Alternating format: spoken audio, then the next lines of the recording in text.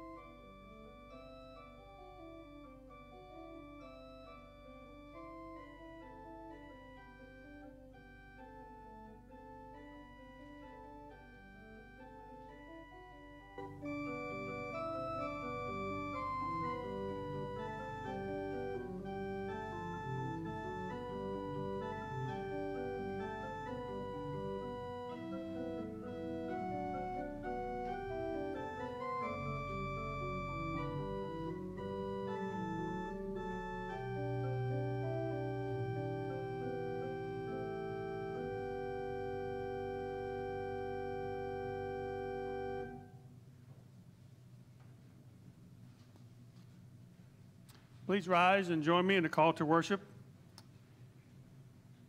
All the ends of the earth have seen the salvation of our God.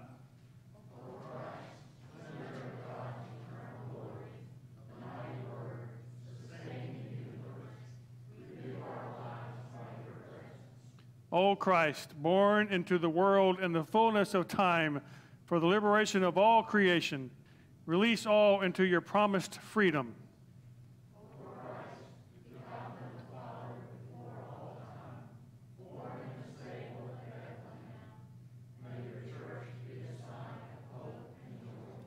O Christ, truly God and truly human, born to a people in fulfillment of their expectations, fulfill our desires in you. O Christ, born of the Virgin Mary, child of wonder and splendor, mighty God of all ages, Prince of Peace, may the whole world live in peace and justice. You may be seated.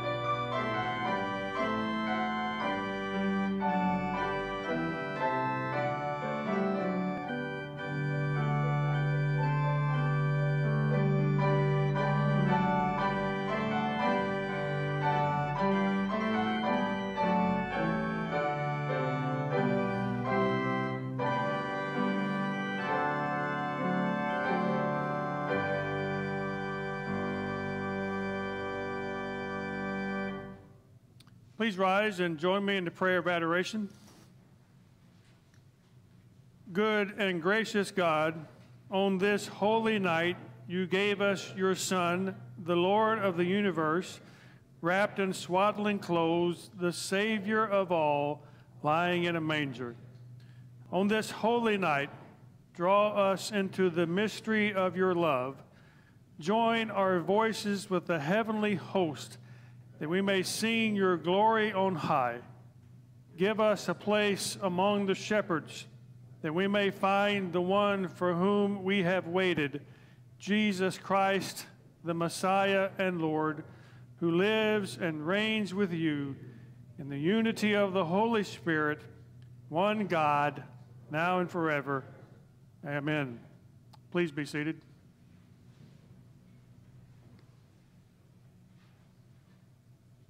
Behold, I bring you good news of great joy. For to you is born in the city of David a Savior, who is Christ the Lord. In seeking God's grace and saving power through Jesus Christ, let us confess our sin before God and each other. Lord, have mercy upon us. God, have mercy upon us. God of grace and truth, in Jesus Christ, you came among us as light shining in darkness. We confess that we have not welcomed the light or trusted good news to be good. We have looked for signs and wonders in our life to convince us of your presence instead of relying upon our faith. Forgive our doubt and renew our hope so that we may receive the fullness of your grace and live in the truth of Christ the Lord. Hear us now as we lift up our personal confessions in the name of the Christ child to you.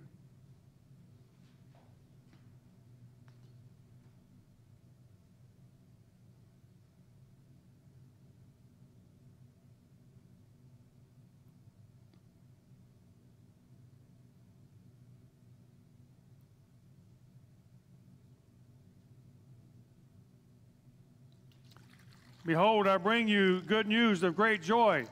For unto you in the city of David is born a Savior who is Christ the Lord. And in his atoning sacrifices your sins have been forgiven, and you have all been created anew. Brothers and sisters, I declare to you by the waters of your baptism that you are forgiven. May you be at peace. Amen.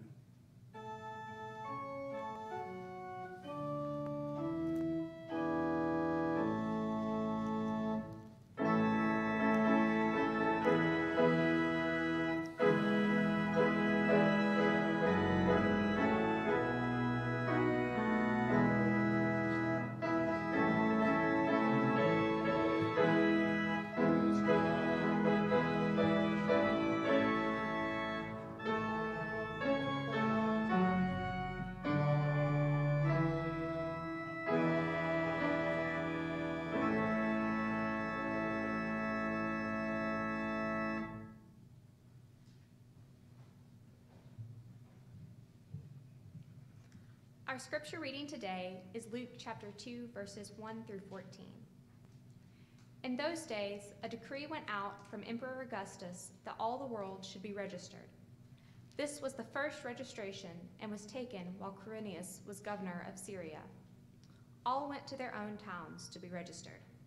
Joseph also went from the town of Nazareth in Galilee to Judea, to the city of David called Bethlehem, because he was descended from the house and family of David. He went to be registered with Mary, to whom he was engaged and who was expecting a child. While they were there, the time came for her to deliver her child, and she gave birth to her firstborn son and wrapped him in bands of cloth and laid him in a manger, because there was no place for them in the inn. In that region there were shepherds living in the fields, keeping watch over their flock by night. Then an angel of the Lord stood before them, and the glory of the Lord shone around them, and they were terrified. But the angel said to them, "Do not be afraid, for see, I am bringing you good news of great joy for all the people. To you is born this day in the city of David a Savior, who is the Messiah, the Lord. This will be a sign for you. you will find a child wrapped in bands of cloth and lying in a manger." And suddenly there was with the angel a multitude of the heavenly host, praising God and saying, "Glory to God in the highest heaven, and on earth peace among those who he favors." Today, we light the Christ candle. Before Jesus came, the world lay in darkness. People were far from God, not understanding his word. But then the word became flesh and made his dwelling among us. We have seen his glory, the glory of the Father's only Son, full of grace and truth. Jesus came to us as a light for a darkened world, and he told us that we too were to be lights for the world. As we light this Christ candle, let us remember that we are called to be the light, reflecting the greater glory of the Son of God.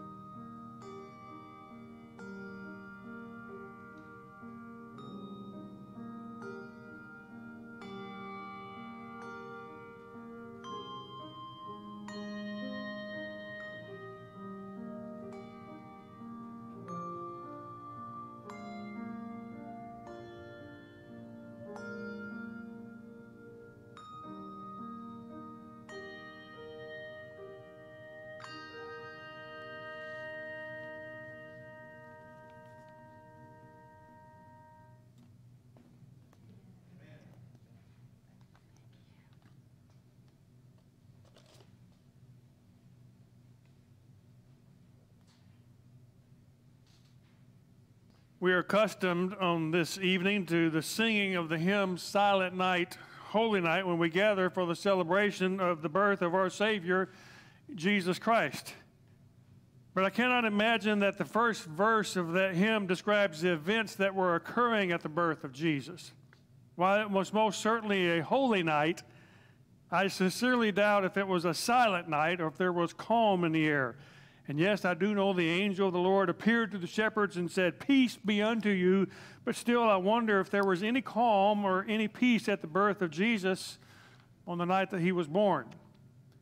Most of us, at one point or another, have been to a maternity ward, and most of us have experienced a childbirth.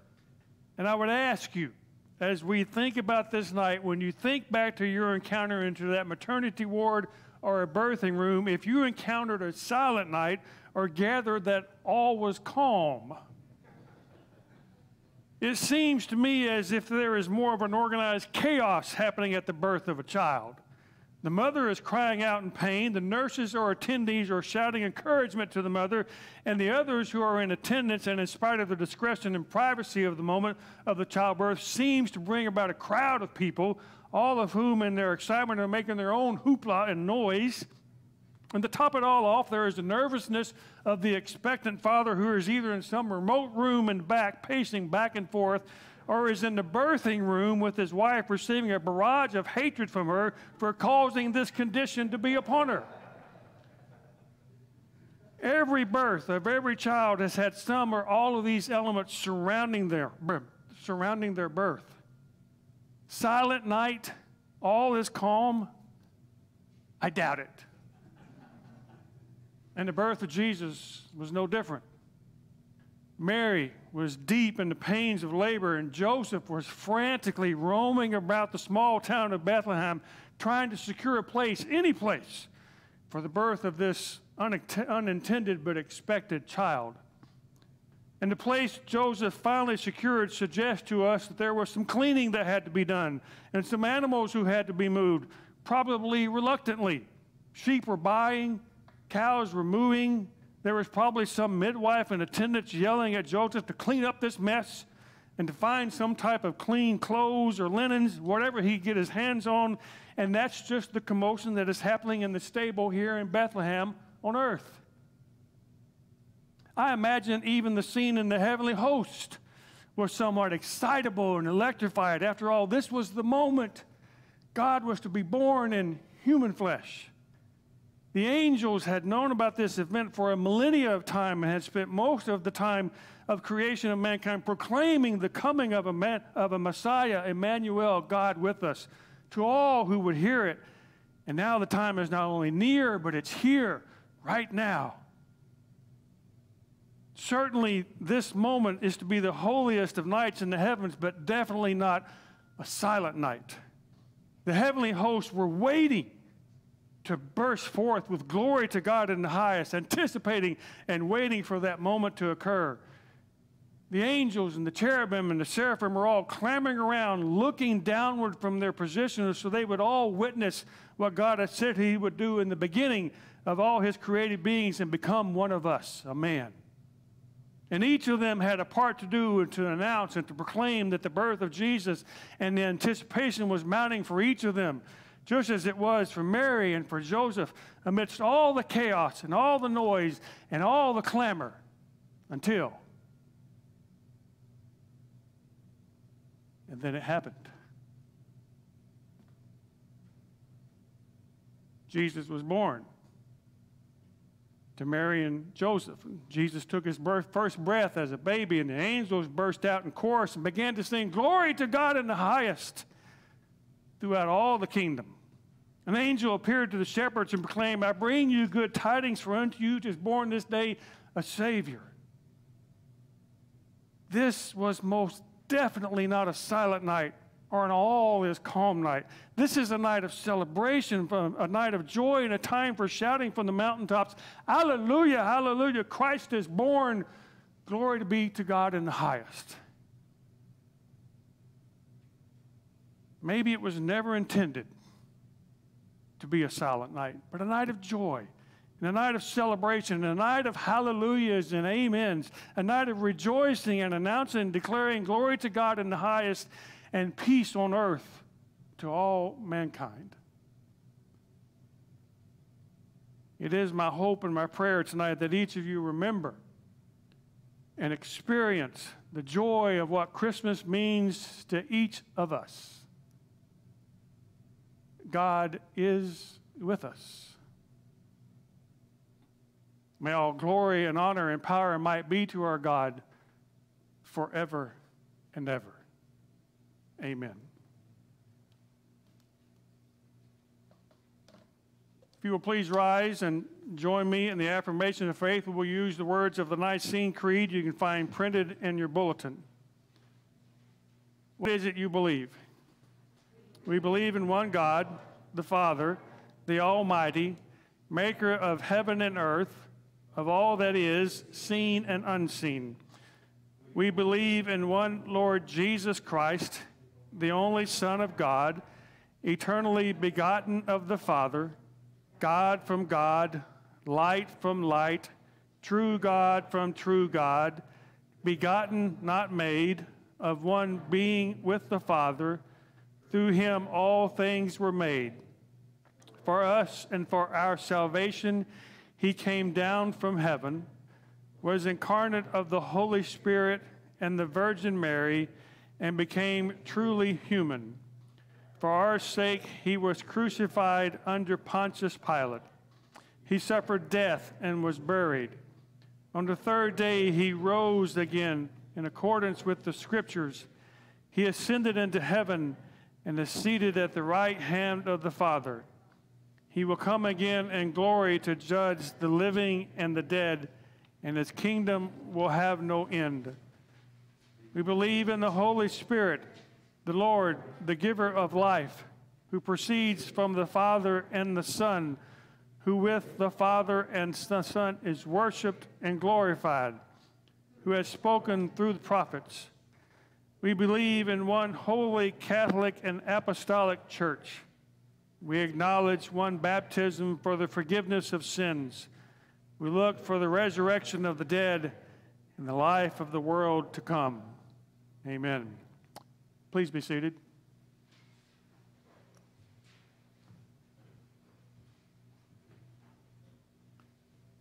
Friends, this is the joyful feast of the people of God. They will come from east and west and from north and south and sit at table in the kingdom of God.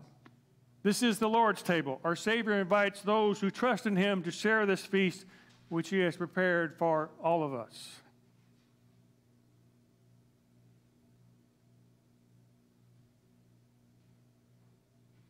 The Lord be with you. Lift up your hearts. Let us give thanks to the Lord our God. You are holy, O God of majesty, and blessed is Jesus Christ, your Son, our Lord. Born in humility, he came to rule over all. Helpless as an infant, he showed the power of your love. Poor in things of the world, he brought the wealth of your grace. Rejected by many, he welcomed all who sought him. In his dying and rising, you gave birth to your church, delivered us from slavery to sin and death, and made with us a new covenant by water and spirit. Remembering your gracious acts in Jesus Christ, we take from your creation this bread and this wine and joyfully celebrate his dying and rising as we await the day of his coming. With thanksgiving, we offer our very selves to be to you a living and holy sacrifice dedicated to your service. Let us pray. Gracious God, pour out your Holy Spirit upon us and upon these your gifts of bread and wine, that the bread we break and the cup we bless may be the communion of the body and blood of Christ. By your Spirit, make us one with Christ, that we may be one with all who share this feast, united in ministry in every place. As this bread is Christ's body for us, send us out to be the body of Christ in the world. On this Christmas Eve, we thank you for the birth of your Son, Emmanuel, God with us. Help us to never forget the gifts of hope, joy, love, and peace you have given to us. Heavenly Father, we pray on this night to be with those who do not know of your presence. Be with them, and through our actions, show others your love for them. We pray for our loved ones and family who are ill and need your healing. You know the needs of others, and we put their care in your hands. We lift this prayer in the name of the one whose birth we celebrate on this night, who has taught us to pray, saying, Our Father, who art in heaven, hallowed be thy name. Thy kingdom come, thy will be done, on earth as it is in heaven. Give us this day our daily bread, and forgive us our debts as we forgive our debtors. And lead us not into temptation, but deliver us from evil. For thine is the kingdom, and the power, and the glory forever. Amen. The Lord Jesus, on the night of his arrest, took bread, and after giving thanks to God, he broke it.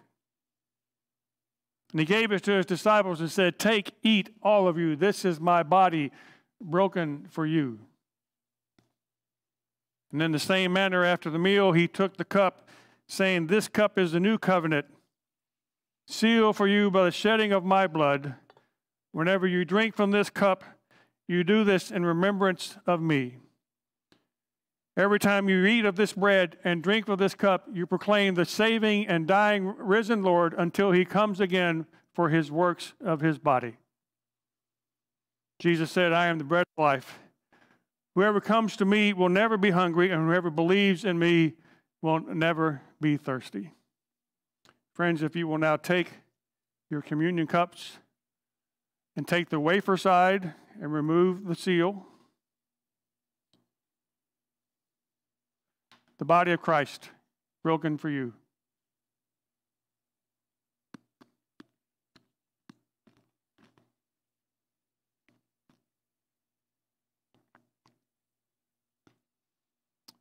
And now the cup side, remove the seal. The blood of Christ shed for you.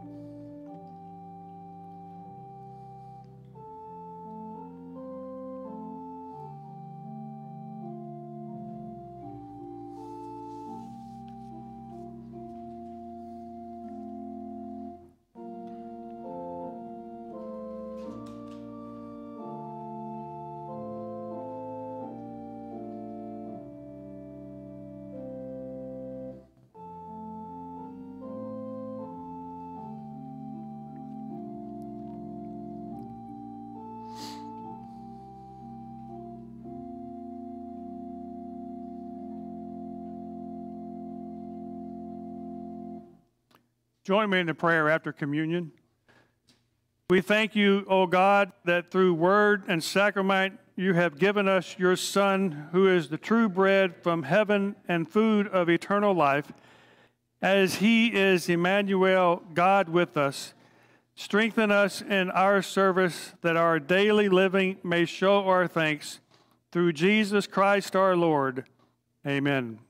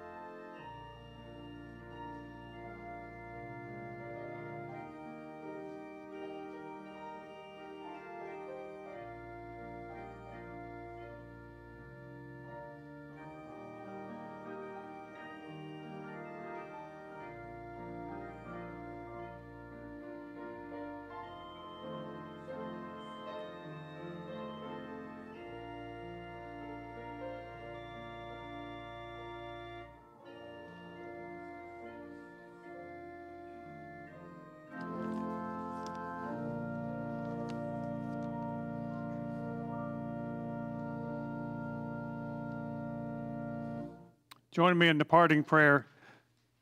Light of the world, as we stand with candles in hand, remind us that you are the one who illumines the darkness, lighting a path for us to follow. Dwell within us and send us forth that we may carry your light into the world. Amen.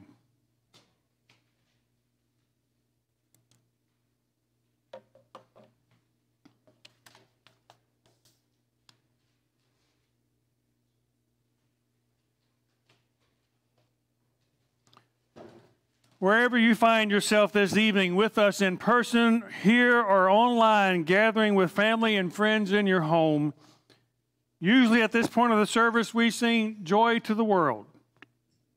Things are far from usual this year, and yet I still bring you good news. For unto you is born this day in the city of David a Savior who is Christ the Lord, and you shall call him Jesus. Joy to the world, the Lord is come. Let earth receive her King. Let every heart prepare him room, and heaven and nature sing. And heaven and nature sing. In your hearts, sing out the joyful news of the birth of Jesus Christ. Be glad and know God is with you in all things. And now may the grace of God, the Father Almighty, the love of Jesus Christ, and the comfort of the Holy Spirit be with you now and forevermore. Amen.